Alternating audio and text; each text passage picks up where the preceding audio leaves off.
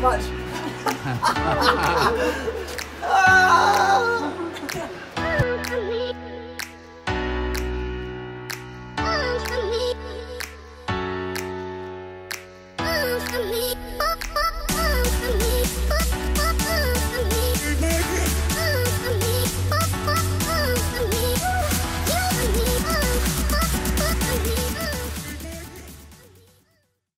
Hey guys, welcome back to our YouTube channel, Sam and Nards. Sorry for our MIA. It's been a very, very, very scary couple of weeks, actually. It has been really bad. Unfortunately, Sam and I got dun. The coronavirus. The coronavirus. Certainly was no joke. It ain't a joke. It's real. We underestimated it big time. We did. We were pretty naive here in LA. Went out to an event. I think we got it at a house party or a gathering. Who knows? But we did go to Facebook. We did go to Instagram and asked if you guys wanted to hear more about our experiences, what we learned along the way, the symptoms that we struggled with, what are the things that you can look out for. We got so many questions. Yeah. I mean, it went on and on and on. And I think it's because the media puts it out there as a death sentence. I mean, you really only hear the horror stories of it. But do you ever just meet someone and talk to someone who goes, oh yeah, I had the coronavirus and I made it through the coronavirus? It's very rare, or they don't want to open up about it because there's such a stigma around it, which we can talk about later. Yeah, but and while there's a lot of people out there that are, you know, and God forbid, and we're very lucky to still be here to share our story. Our case didn't probably escalate to a point where, you know, it was life or death situation, luckily enough for us. But there are a lot of people out there that have lost their lives from this, who are struggling with it right now as we're filming this episode on our YouTube channel. So we are thinking of you. For everyone out there who's lost someone, we're thinking of you. Our thoughts and prayers are with you as well. So don't ever underestimate how serious this virus is. Scariest experience of my life, both mentally and physically.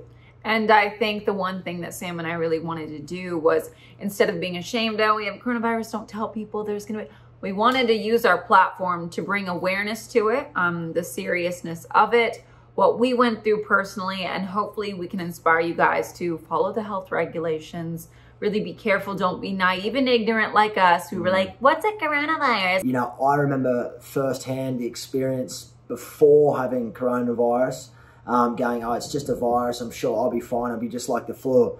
I was very, very wrong, and this virus is very different than the flu. It's extremely severe, and yeah, looking forward to sharing with you guys what we learned along our journey. Yeah, so we're going to go through all of our questions. Hopefully we can answer. If you have any questions, ask below, and we will comment with our answers. But everyone's experience is different, so please take that into consideration. We don't have all the answers. This is still as new to us as it is to the CDC. So hopefully you enjoy this episode and you can learn something from it. And wear your masks and wash your hands. But we'll share all that with you guys throughout the next few minutes. And hopefully you can walk away with some little nuggets of wisdom. Let's do it. Question number one is, and a lot of people ask this question, how do you think you got it? We live in the hot spot of the freaking world, y'all. We live in West Hollywood. I mean, the minute you walk outside, you're exposed.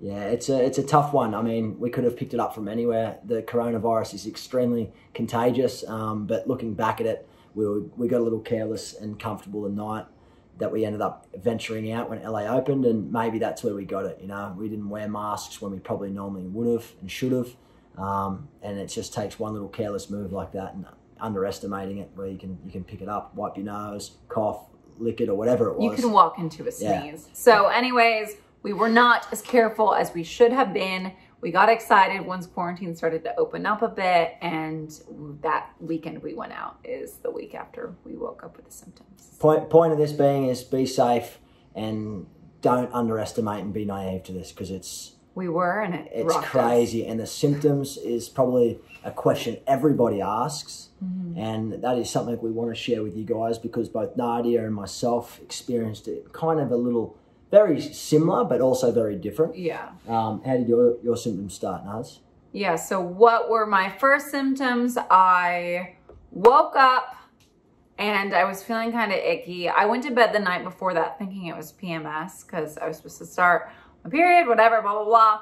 I had a horrible back pain. Like, it felt like I was getting a spinal tap, and I was so confused, and I was like, ugh. And then the next morning I woke up and I had 102 fever. I had those body aches all over. That lasted me a good 3 days, the body ache and the fever. I got that really, really bad. So my symptoms started a little later than Nads's. I started with a pretty bad fever, but then it sort of escalated into more severe headaches. I don't get headaches at even the worst of times, and my headaches sort of felt like I'd had $3 or think of the cheapest red wine you could possibly drink, having about 15 glasses, and my headache was just thumping, and then I would get back pains and body aches and pains, and probably the most severe ones was my lower back. I almost felt like I had a little knife being shoved into my lower back or my kidneys. That was a very similar and it was excruciating, like you couldn't move, you're like immobilized, and then out of nowhere it'd sort of loosen up and you'd sort of gain optimism and start feeling all right, and then something else would happen.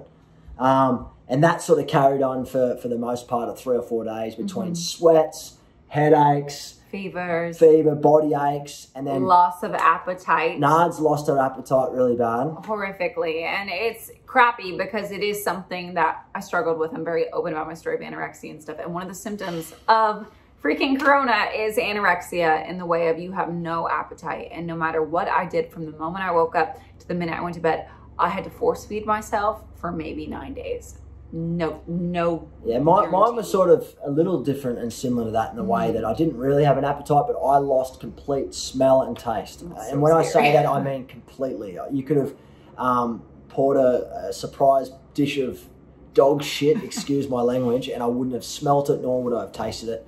And I reckon I'm still only at about 70-75% of that right currently now while we're filming this. So, and we're on day 16, so the symptoms still are lingering, but not at the extreme. Yeah, and a lot of people think, you hear it all the time in the news, and whatever you believe is whatever, but it's like the flu. It's not like the flu. I can tell you right now, for me, this is 10 times worse than the flu. Yeah. The symptoms are more severe, they're more protruding, they're more persistent. This wouldn't go away, and when sometimes you think you're in the clear and you think that you've reached, the climax point, it's all, downhill from there still, and then it will come back when you start feeling good. And day 6 for me, and I think honestly one of the scariest, worst days of our lives. Honestly, I thought we were going to end up in the hospital. Like, I was getting blurred vision, dizziness, shortness of breath, and just so lethargic. It was so weird on that day. For some reason, like, our body aches were at the extreme of the extreme. We could not even move, get out of bed. We tried to go just like get a little bit of sunshine, just a little bit of a walk. And it had us laying on the hardwood floor, both of us in tears going, what are we gonna do? Like, it was just so genuinely painful. Sam and I were so blessed enough to not have any respiratory issues. I mean, there was just a little bit of shortness of breath, but we did not get a cough. We did not get any of that. It was just being lethargic for 12 days. Yeah, having zero energy, no motivation, and then obviously just feeling, in amongst all the anxiety and panic that already probably exists, more so, that's heightened in this area in particular here in Los Angeles, and then knowing that you've got coronavirus or COVID-19 and not knowing the actual outcomes and how your body's going to react to it, I think is scary in itself. And I think that really heightened the emotions in this household between Nads. But what I am very lucky to experience is this with Nads. I think going through this alone, and people who have experienced this alone, it'd be so hard, because we both had each other to talk to, even though we both weren't feeling good at all. I know, yeah. And you hear how, this disease has taken such a toll on the world mentally, like with mental health. And we experienced that to a different degree, because the one thing I will say, which was like the worst part of this virus for me, it has such a stigma around it, and people don't like to talk about it. And we felt so alone. We had each other, and we were so grateful that we had each other in that moment, because I don't know what I would do without him. It's got this stigma around it. Like, no one wants to be around you. If you've got coronavirus, you're like this walking leper. You're like this walking virus, and you're like going to kill someone. And this is very serious. I mean, the symptoms that we experienced, and we're very healthy, very fit. Pride myself on running and keeping, exercise is something I do every single day. And this thing rocked me in so many more ways than I could ever imagine. And I'm 32 years of age, and I reckon I underestimated it fully. Hey, I really did. And so yeah, I think you guys just really need to learn and be open-minded and be vigilant with this, because you know there are young people dying from all over the world. Absolutely. And of course you're going to see only horror stories on the media, which is why we're here to talk about it. But truthfully, it's not a joke. It's not something to mess around with. Really be careful. Don't think you're stronger than it, because I mean, 24 healthy rocked. Well, let's now talk about what test did we get. Now, you've probably heard there's 2 tests that you can get right now for COVID-19 to detect if you've got it. There's the nostril one, which Nards tells me, and she makes me just so scared of it. It's like this thing goes up your nose and it hits your brain, and that just sounds gross and ridiculous. Or you can get the mouth swab. And we've got a lot of questions come through. Which test did we get that identified that we were both positive to COVID-19? And it was at Dodger Stadium, and I made sure going into there, was like, ain't no one sticking nothing up my nose. So we found the one place that was the oral test, and we had to cough 5 times. You get in the car. It was like a 2-hour line. I mean, I'm just being honest. I don't recommend going to Dodger Stadium. It is madness.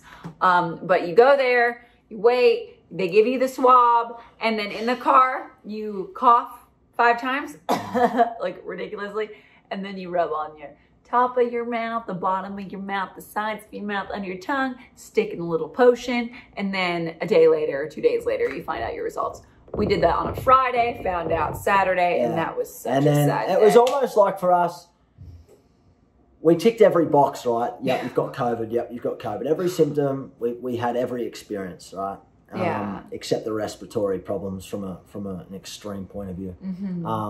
It was almost, for me, it felt like a relief knowing that I actually had it, because I was worried that if I didn't actually have COVID, what the heck was happening? What was it happening to my body? Yeah. So I think getting that test saying positive for us was it was a relief. At the same time, I felt like a lot of panic and anxiety still. But one of the biggest takeaways, Nards, and you probably agree with this, is especially now in this time that we all find ourselves in, is try and limit the intake of news and media, because when we knew we had coronavirus and we knew that we tested positive for COVID-19, in the news is nothing but people dying and all the most severe outcomes from this case, and how many people a day are diagnosed or got the virus, or how many people have dropped dead and died. And it's sad, it's overwhelming. It is overwhelming, and it's real. That meant that mental struggle and that mental burden that I know I personally struggled with over probably the last 2 weeks,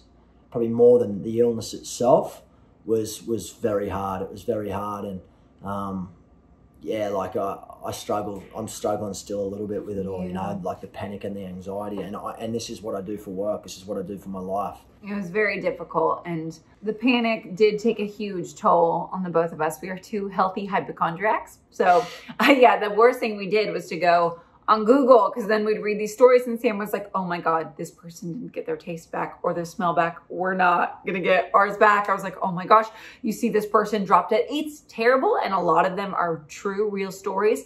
But at this point in time, God was in control, and it's all we had. We just had to go, okay, we're going to take matters into our own hands, trust in God, be okay, pray about it. My dad prayed for me every night. So did my mom over the phone for the both of us. And just focus on what we could control, which was the circumstances we had in front of us, the symptoms we had, and take it day by day. Do not dig into the media about it. Just focus on healing, sleeping, relaxing, and that's how you're going to get better. I mean, the CDC tells you that how do you cure it? They said rest, hydration, and Tylenol. I'm like, thanks. Okay, I have this scary disease, and I get told just have some Tylenol. It is tough because you're sort of there to fend for yourself, but just know that if you're experiencing this or you know someone that's experiencing it, just try and be there for them, try and check in on them from time to time, because, you know, out of all of this, one thing I've certainly learned, and I think a lot of other people who's probably experienced it have learned, is you feel very alone. People try and distance themselves from people who are struggling with it, I think, to a degree, because they're worried they might get it. it's got this stigma. It's really weird. But where's the emotional check-in? Yeah, I mean, my real friends showed up in this time and went, is there anything I can do? I had one of my friends who was so amazing bring me casseroles, Olivia Jordan. Big shout out to Olivia Jordan. Gosh. Absolute jam. But to everyone else too. Yeah, of course. Yeah. But I just want to like shine light on someone. If you know someone, I know that if I have a friend now who gets it, I want to be a helping hand. Sam and I lived off of Postmates for days because we couldn't get the strength to go into the kitchen and cook a meal. And Olivia Jordan brought us casseroles and pasta, and it was so beautiful. So if you do know someone who has it, obviously don't go hang out on their couch, but be there for them. Text them. All we could do is be on our phones and just sit here going, oh, I wish we didn't feel so alone. Yeah. Be there for someone. Yeah, but definitely be there for someone. Try and support them. But I think the biggest takeaway from getting coronavirus is it's real. It's definitely out there. It really does exist. It's not just this hot topic at the moment that people are talking about. Like, we actually had it. Nadia and I both actually had it. And I wouldn't wish it on anybody. And I can only get a glimpse as to what this might feel and be like for someone maybe less fortunate than us, older, that might have underlying health problems. Like, this is why, thousands and thousands of people have died from this. It's the real deal. It's legit. I wouldn't wish it on nobody. My worst enemy. I still wish they don't have it. And just practice a lot of self-care. Make sure you're wearing a mask. I think a mask definitely helps. Wash your hands, wash them often and wash them regularly. And just try and remain calm, I think. Something I learned through this. I was a bit panicked. Nadia had to put me in the shower at one stage because I thought I was going to have a heart attack. It's really, really scary, you guys. And it like makes me emotional because it's just like, we didn't know what was happening to us. We didn't know what the outcome was going to be. Like, the panic was our worst symptom. Like, yeah, we had horrible fevers. Yeah, we had body aches. But the panic and the fear of the unknown, because doctors can't even give us an answer, it wrecked us. So I just highly recommend finding your peace within it. If you are going through it, don't compare yourself to the worst case scenario. Don't go on Google. Yeah, and then find a partner. I had a partner to go through it with. That doesn't mean go get your best friend sick. It means just find someone that you can talk to about it, who's not going to hold that stigma, who's going to check in on you every day. And I mean, it was a blessing because we were able to be so close with our family and our loved ones were so constant in checking in. Be there for those people that do have it. And don't treat us like we're some crazy monsters. A question that came through often was, what are you doing to get through it health-wise? Like, what are you eating? How are you nurturing your body? And what are you doing? For me, eating healthy stuff, hot soups, lemon, ginger teas, the beautiful Nadia made almost every other day when she could get up and make it. This was my cure. Really quick, if you do have any respiratory problems or just feel awful, you need things that are easy to digest. So I would boil a pot of water. I would shave some fresh ginger. I'd get the stuff off it and I'd cut it up. I'd squeeze a lemon. I'd put the lemon rind in it and I'd put a little bit of apple cider vinegar and I'd let that boil super hot. We had that all the time and it just felt, that was like our NyQuil, like our way of just like putting medicine into our body. Crushed vitamin C's every day. Zinc. Had zinc when it was necessary. Vitamin D and C. Yep. And then what we did have,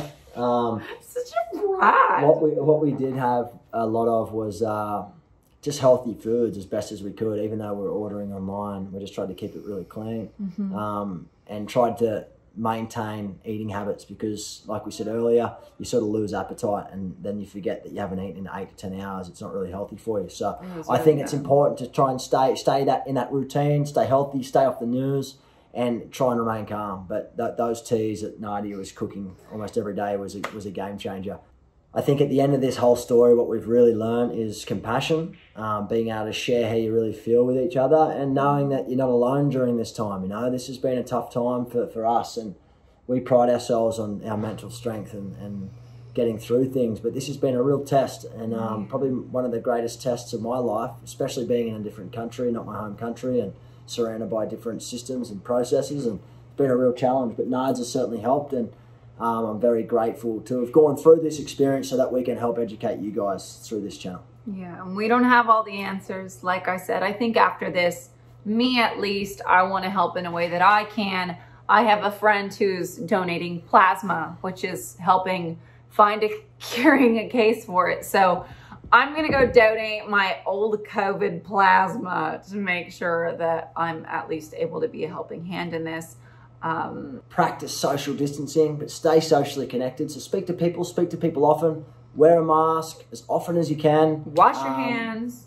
Wash your hands very, very Hand regularly. sanitizer. Hand sanitizer. You're better off being overcautious than undercautious, because you really don't want this. But you also can't live in fear. Don't live in fear. People who like aren't leaving their house and genuinely are like mortified to go out into the public. Very important. You're the reason that there's this stigma happening and making us feel so pariah and icky. So I'm just saying, don't fear the world, but be careful. Be kind. Cautious. That's be kind. Show love. Be love, and support people who might be going through it or their loved ones, because this real is, as I mentioned earlier, it's a real deal. It's legit. It's something not to be fucked with.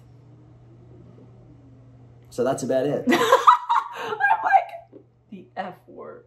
We're back. We're back better than ever. We got those antibodies now, and I actually don't know if you can get corona again. That's something that someone. Again, we've read way too much Google. The world is unknown. Yeah. Well, this is all unknown. We're looking forward to you being back on here, and we look forward to bringing the next episode out on Sam and Nards on our YouTube channel. Yes. Maybe it might be Nards showing us her cooking skills, because one thing I've noticed in this last couple of weeks, Nards has been glued to a show on Netflix called Open Table. No, or The Final Table. The Final Table. You guys, watch The Final Table. It's amazing. Point is, I found my passions in Corona, and I'm cooking up a beautiful meatloaf. So what do you reckon? Next episode's on Nards and her cooking regime, I reckon, over a good solid day. I reckon she's really, really experienced at it, I would say, and she's very passionate, which makes her even better at it. So thanks. Much love, guys. Look after yourself. From both of us here in our humble abode in our apartment in West Hollywood, much love. We love you guys so much. Stay safe. Know it's real. Be good, and we're praying for each and every one of you. Love y'all. I love the southern accent.